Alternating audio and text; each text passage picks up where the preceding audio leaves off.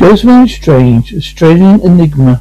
Eyewitnesses claim that a huge-eyed, semi-aquatic beast attacked a ship in the Pacific Ocean, where it apparently ate at least one unfortunate sailor aboard the vessel.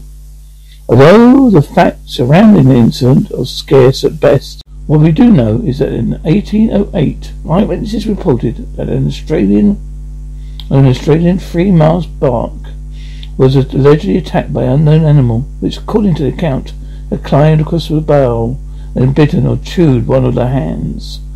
Described having the eyes of the warrior shield, which indicated that animal in question is nocturnal, or certainly more accustomed to hunting in the murky depths of the ocean, were precious few alternative details from which to draw a portrait of this aggressive and presumably large aquatic beast. What has been suggested is due to large saucer eyes. This creature could be related to giant squid or kraken. The distinct absence of any tentacles or beak-like maw in the eyewitness description was seen to indicate otherwise.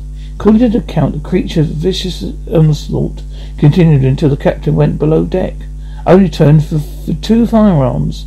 The captain reportedly fired of revolvers into each of the animal creature's gigantic eyes, at which point it slipped back into the sea and not been confirmed to have been seen again since. However, although the connection between the two incidents is tenuous at best, there are some investigators who have speculated that this creature may in some fashion be related to a beast who has come to be known as UB-85 Atrocity.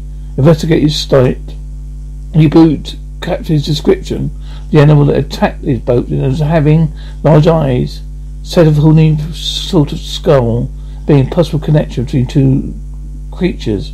Interesting, though more likely unrelated footnote, is the story concerns the fact that in 1808, the same year that Scotland tourist Stormy Beast washed ashore.